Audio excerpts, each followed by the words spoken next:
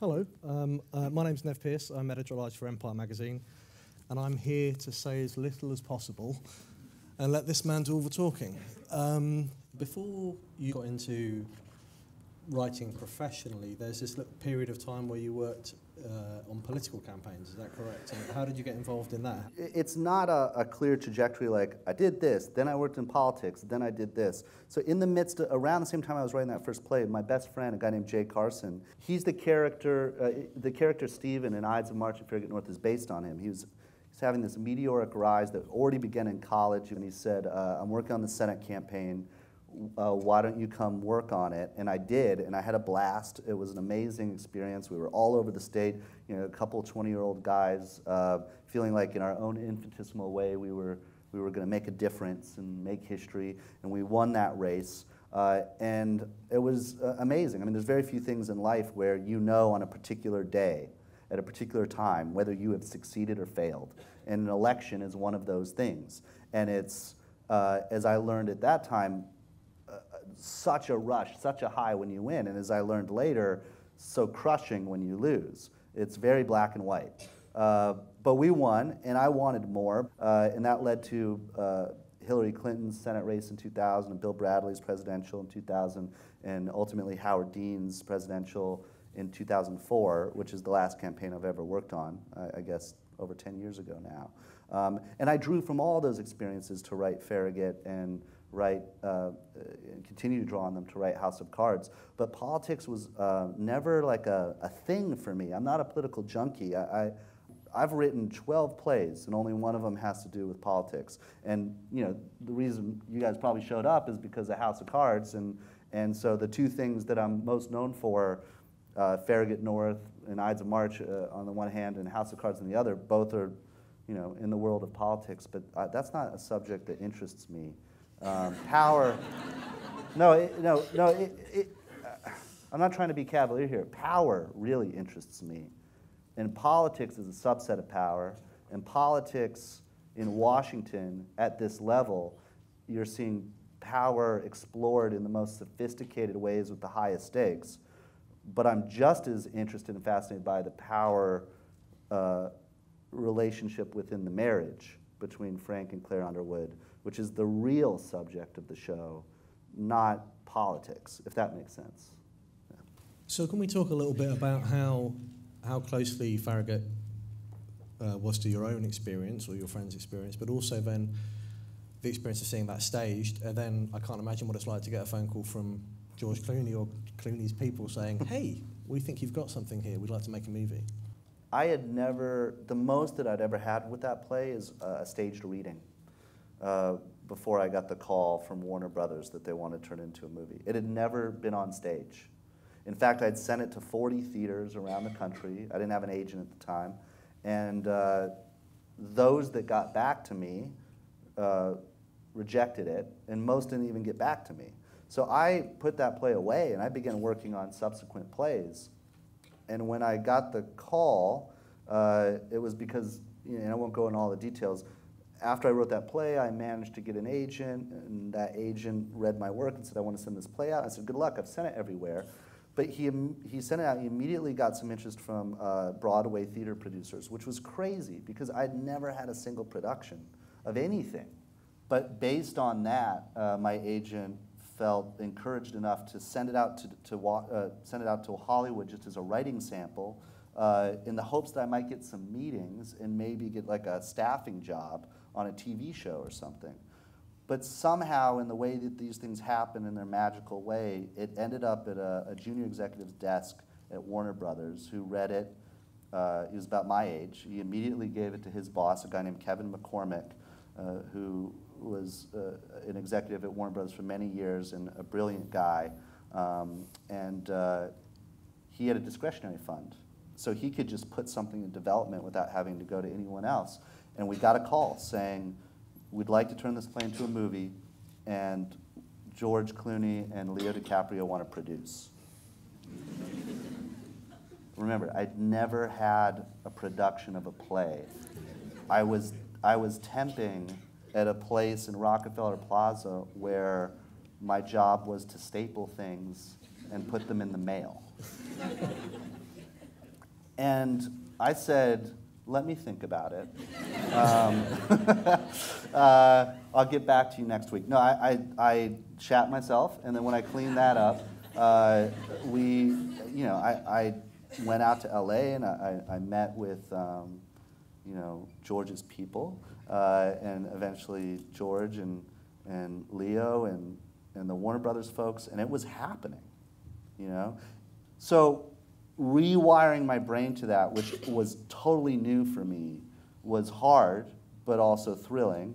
And I did a few drafts, and then I turned it over to George Clooney and Grant Heslov, and they worked off those drafts and did their drafts. And at the point I handed it off, my work was done. It was very much at that point going to be George's movie. I mean, he was directing it, he was in it, he had pulled together the cast, which was an amazing cast, and he had found the financing, and he had wrested it away from Warner Brothers to get it distributed by Sony, which it's very difficult to wrest a property away from one studio for it to go to another. So it's very much his thing. And they did their work, and they changed a lot, and a lot of the screenplay for that movie is them.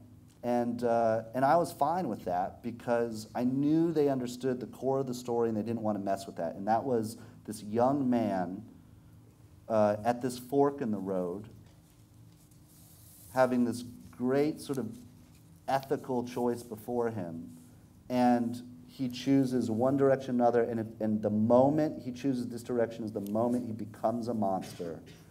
And it's that moment of becoming a monster which I wanted to arrive at.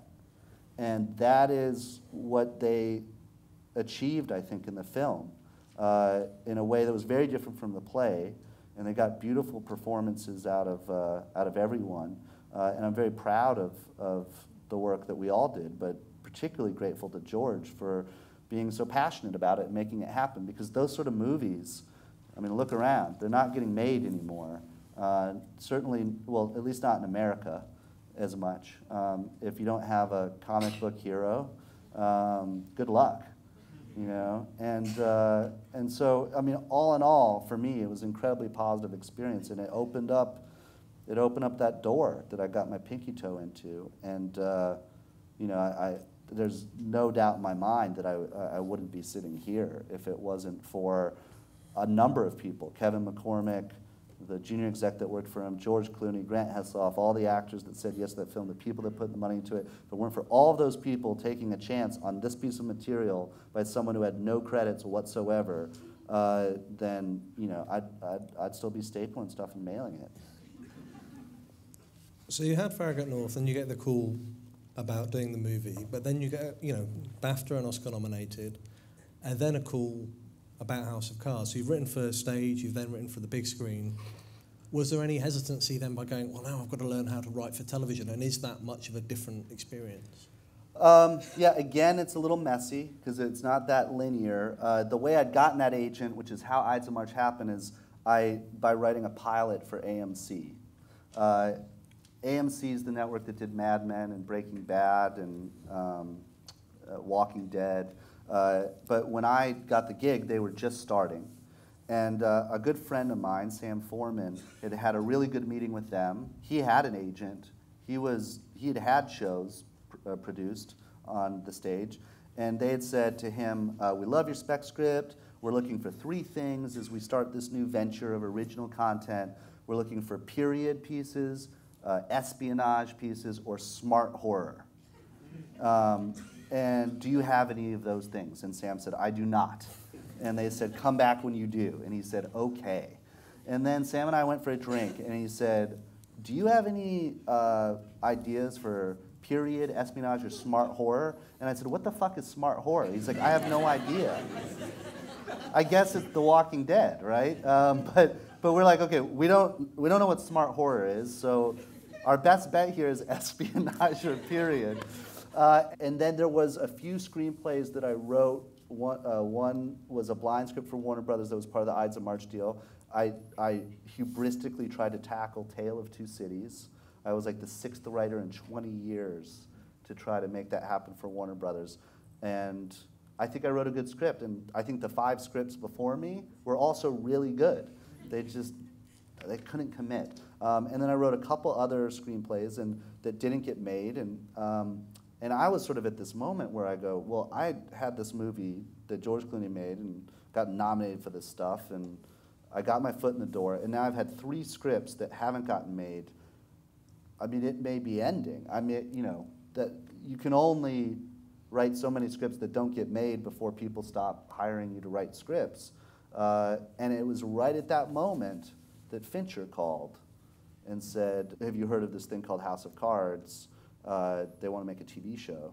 And I'd heard of it, because if you write anything about politics, at some point, someone's going to say, did you watch House of Cards? And at that time, they meant just, you know, the BBC version. Ours didn't exist. So I'd been meaning to watch it anyway, and I figured, well, Fincher's one of the great living filmmakers, and within like 10 seconds, you realize when you're talking David Fincher that you're dealing with the sort of mind that you may never encounter again. I mean, he has a savant-like knowledge of the craft and the history of filmmaking. He is incredibly clever and witty, but also concise and deep and blunt and profound in his thinking about art. His synapses fire faster than just about anyone I know. And I just felt through the phone like I was dealing with this life force that I wanted to tap into, I wanted to hold on to and work with and be around. And we started talking about House of Cards, and you know, we had similar instincts on the approach to it, and we were starting to come up with new ideas on the fly, and it just became clear that like I had to do this. We're going to open to questions from the audience in a couple of minutes. I just wanted to ask... I'll be quick, I'm sorry, Nev. No, it's good. I mean, I shouldn't have prepared so much.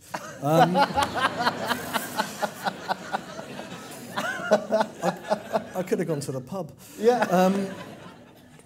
Structure. So you have the structure of a play, you have the structure of a film. How does the structure differ when you're doing television, or does it differ that much, given that it's not really TV? You know, everything's dropping at the same time. I never 13 answered episodes. your question, really. Yeah.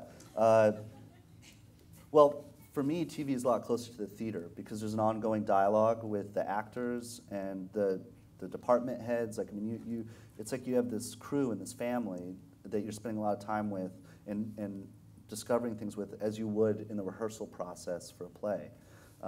And something that you discover in, say, episode 2, even though you've planned out the whole season, might influence scripts to come and have this ripple effect. And so there's a lot more dialogue between the collaborators going back and forth than I think you have on a film, where most of the time you have the script and then the director takes it and directs it.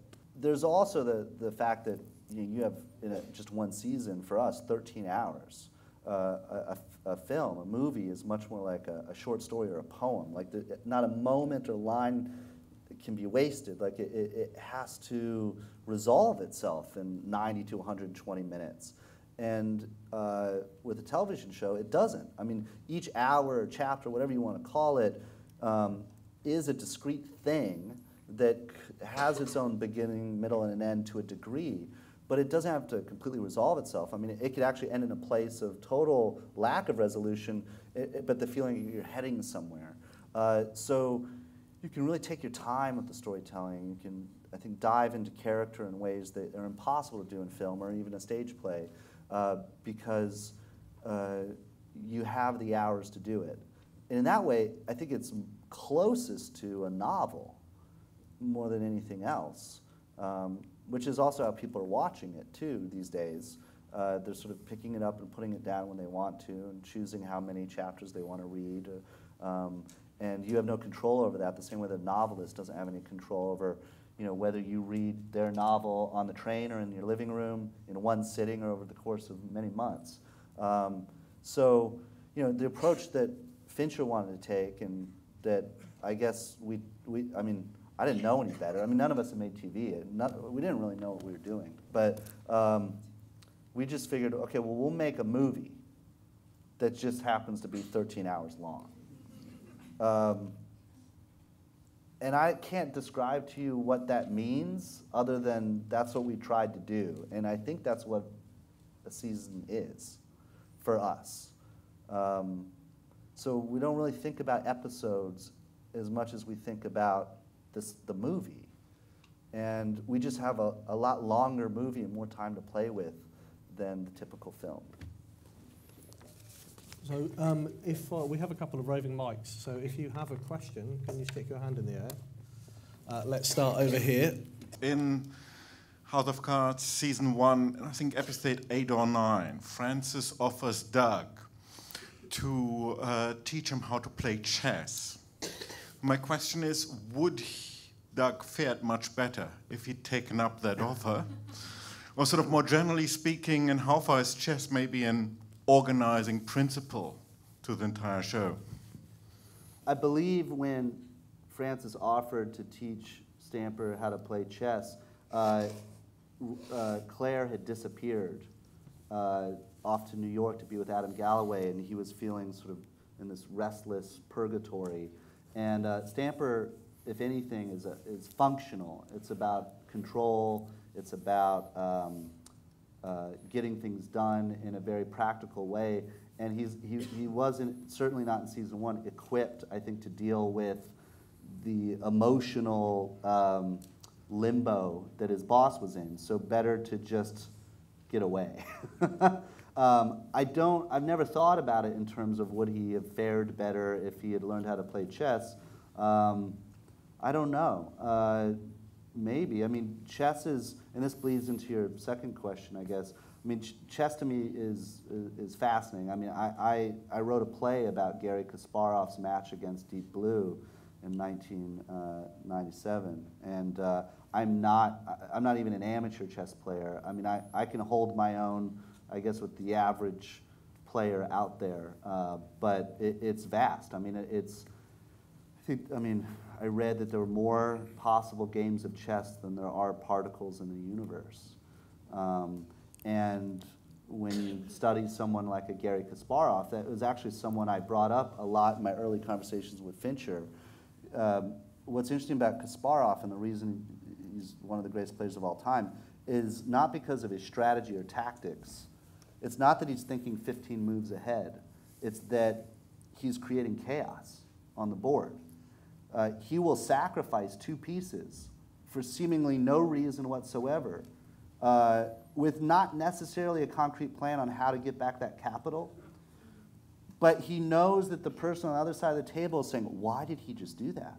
He must have some grand plan. He must be thinking 15 moves ahead. And at that level, with grandmasters, it's like tennis. Who makes the first mistake? So if I know I'm willingly making this mistake, but what I get back is I'm psychologically throwing off the other guy who will make a bigger mistake, then it's worth it.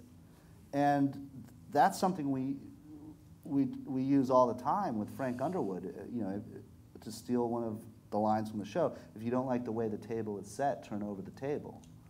And something that Fincher and I talked a lot about was that politics is not about, it's not a symphony, it's jazz. It is call and response. It is reaction. The great politicians might plan out 15 steps ahead, but they'll get to step 2 and everything changes. There's some crisis. There's some unexpected thing. There is the chaos of the world. And at that moment, you have to get rid of the next 13 steps, and you have to react to that and develop a new plan that you know will the next day probably be thrown out the window because of new chaos introducing itself. And it's how do you manage that chaos and make it work for you? How do you play jazz with it? That really makes the great politicians great. And then the very best politicians know how to create chaos and make it work for them. So yeah, I mean, I guess in that respect, yeah, I'm not thinking about chess all the time as I write House of Cards, but there's certainly plenty of parallels to be drawn. Does that metaphor hold true for the process of actually writing the show as well? Of kind of, you may be thinking, oh, this is going to happen in episode 13, but all the things time. change. Totally. I mean, from creative discoveries to things that are simply out of our control. Creative discoveries might be something like in season 1, Peter Russo's character was a big character, but never intended to be the guy who ran for governor. That was a whole other character. But Corey Stoll was so great. And when we saw him on the screen with Kevin, we all felt just, we want to see more of that. I mean, that's lightning in a bottle that we've caught that you don't want to let that lightning go. So I made a huge shift in the middle of filming the season where I took this other character's story who was running for governor and I gave it to Peter Russo. Now that's not just about changing whose name is above the dialogue. That required page 1 rewrites from episode 5 onwards.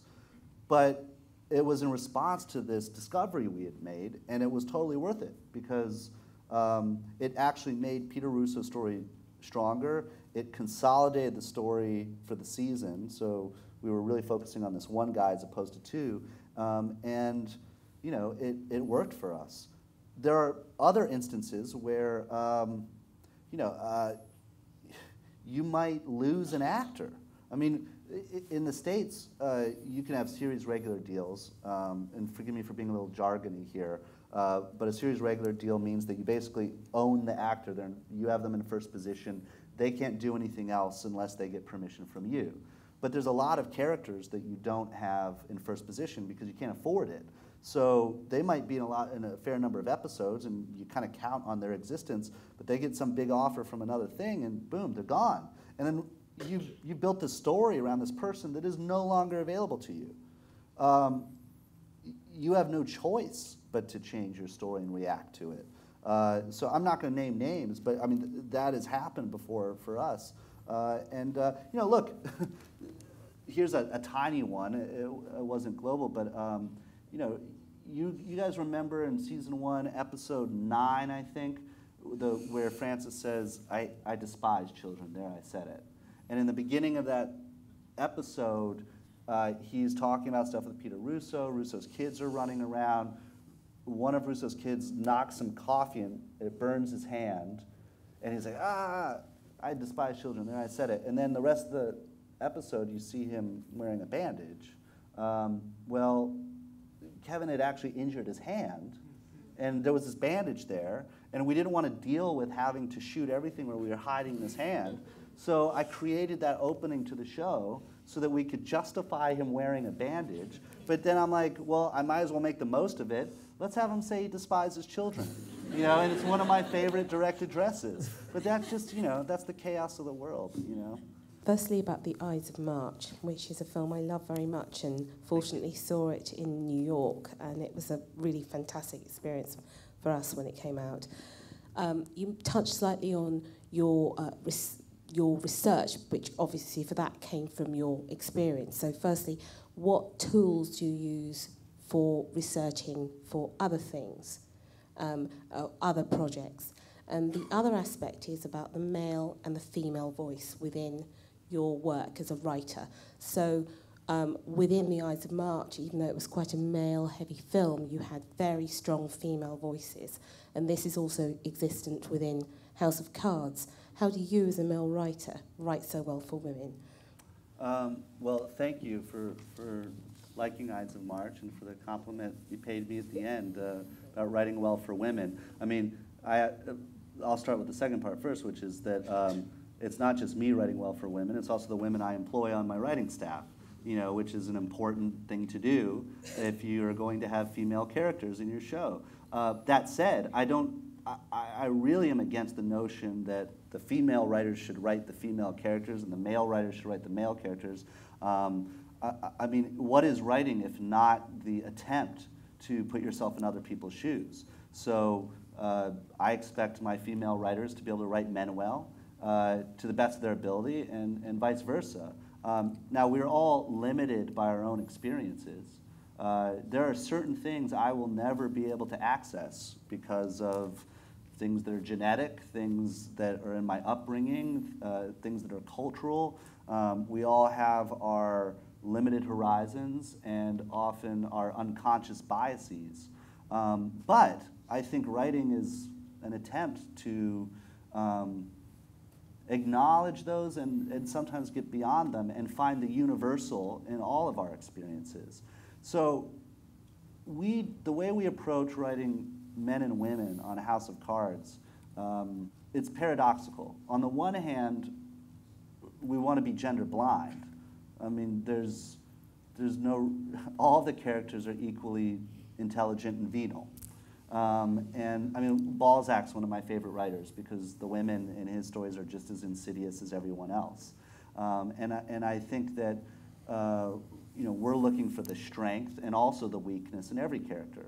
And there's a term that is, I don't know if it's used here often, but certainly in the States, like strong female characters. I take a little bit of issue with strong female characters as though, why do you have to put the word strong in front of it? I mean, there are strong male characters and weak male characters. There are strong female characters and weak female characters. There are strong and weak trans characters. You can kind of look at a spectrum, and on one end of the spectrum is misogyny and neglect. Misogyny, we all know what that means, but there's a sort of indirect form of misogyny, which is like the absence of female characters or substantial storylines for them. Or that they're just relegated to their body or just to their relationship to a man, right? So that's one end of the spectrum, and that's bad. The other end of the spectrum is trying to place women on some sort of pedestal, trying to make them these sort of goddesses or fantasies, and almost trying too hard to make them strong. Which is another way actually of neglecting the complexity of their lives. So if you avoid those two ends and just say, well, we're just going to say this character, man or woman, has a need. What is that thing that they need, and what are they willing to do to get that need? Then you can begin to, I think, address gender in a sophisticated way. Obviously, there are certain things that are different in the human experience between men and women. If Frank Underwood were having perimenopausal hot flashes, that would be strange. Like, that's not an experience a guy's going to have. It is an experience that women can and will have. So we told that story for Claire, in part, in season 1. But here's the big thing. That wasn't her story. That was part of her life. But if we had said this is her story, and her story is only one that is relegated to something that's gender specific, then we would have been reductive with her. But if we're just telling the story of Claire Underwood, and it so happens because she's this age, that this is something she's going through, then we're just being realistic. So I don't know if that answers your question, but that's how we try to approach it. And then the first part of your the research thing. Oh, research. So for House of Cards, it's a mixture of book learning, of experts. Jay Carson, the guy I talked about earlier, is our political consultant. If he doesn't know something, he puts us in touch with people that are. It's my own personal experience, and it's also my writer's own personal experience. And oftentimes the research is not so much political, it's drawing from, you could see something happen on a sidewalk, like a man screaming, a homeless man screaming on a sidewalk. That's research. If you absorb it, if it means something to you, if you find yourself using it and colliding it with your character. So I think it's about being open.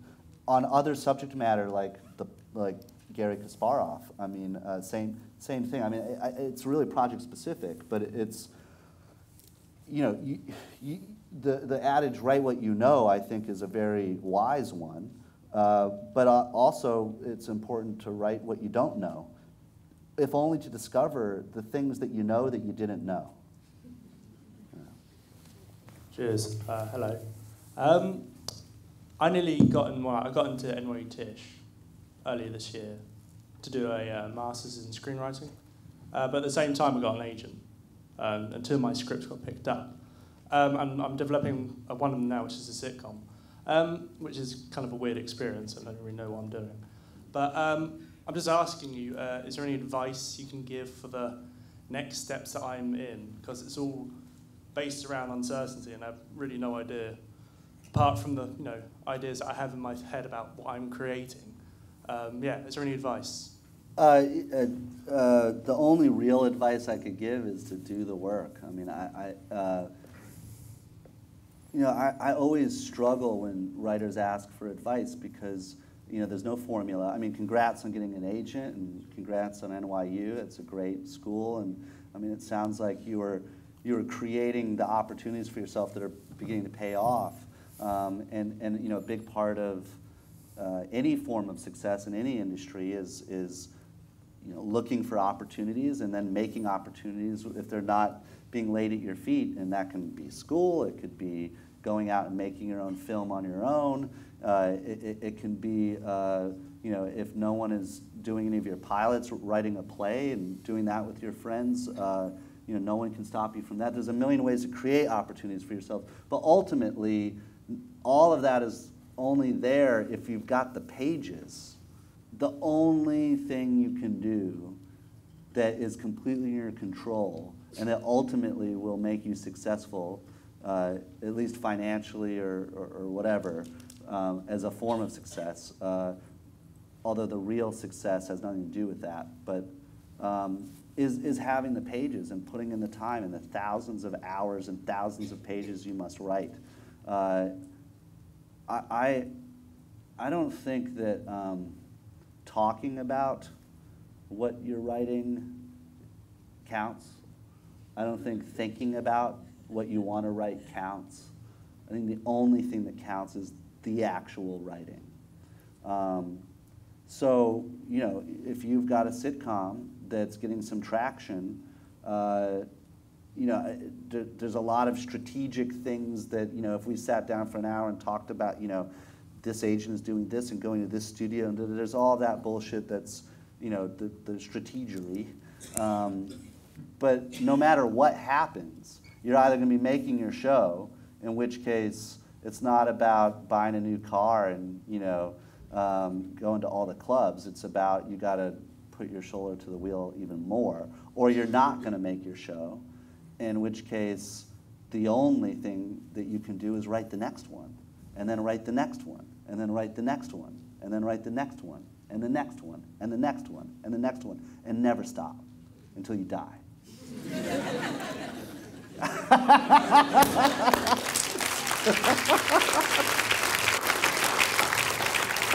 You know, my first thought, I shit you not, my first thought every day when I wake up, like my mantra, as soon as I have the ability to have a conscious thought, it's, I will die, right? Which sounds morbid, but it's not. To me, it's completely liberating, because it can't get worse from there. Like, you have that thought, and you go, okay, let's get to work, you know? So that's a piece of advice, too. Just remember that every day when you wake up. Puts things in perspective. That seems like a wonderful moment on which to end our evening. Thank you so much for coming. Because all that mattered was the story, nothing else. Not your ego, not your training, not your ambitions. This story is all I care about, you know. We were in this production office in Dublin, and I went upstairs and I borrowed somebody's computer, and I wrote the scene in probably 30 minutes.